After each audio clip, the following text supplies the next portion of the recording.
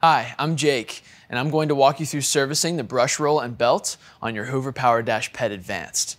First, make sure it's unplugged, then recline the handle and lay the cleaner down. Use a Phillips screwdriver to remove the numbered screws. Remove these 7 if accessing the brush, or all 11 when accessing the belt. With the brush and belt covers removed, you can lift up on the brush roll to remove or replace it. If you need to change out the belt, push and hold this white lever to pivot the rear belt access. The belt can now be removed from around the motor shaft.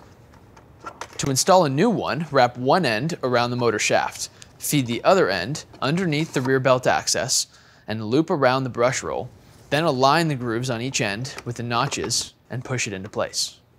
Pivot the rear access back into place, align the brush and belt covers, then resecure them with the 11 screws.